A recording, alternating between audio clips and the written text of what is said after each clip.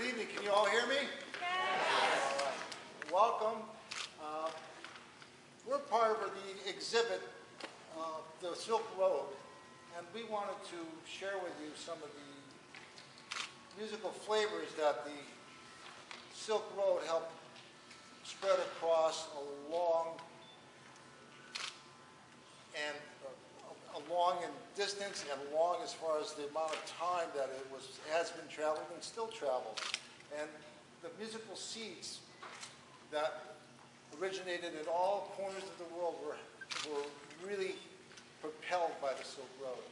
And I'd like to introduce the musicians here on stage, which represent a smattering of what that's about. But I think, you know, from our world, what we really hope and care about is the idea that we want to share what we know about our cultures and our musics in this contemporary age, but we also know where we come from in our music.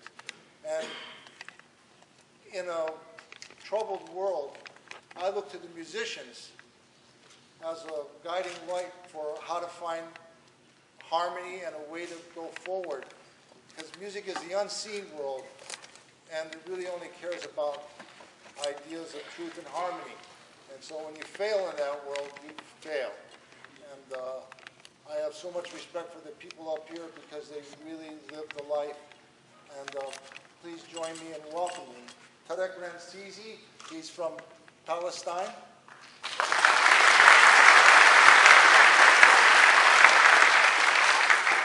Yatsi Gold from China. Subhata Chatterjee from North India.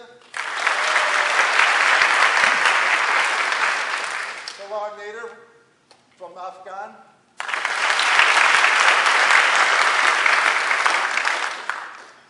Ali Amr from Palestine. And original member of the Yo-Yo Ma Silk Road Ensemble, Michael Ward Bergson.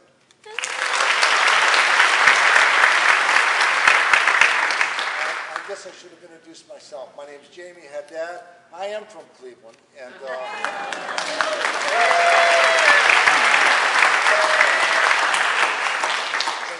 so we're going to proceed through the afternoon here.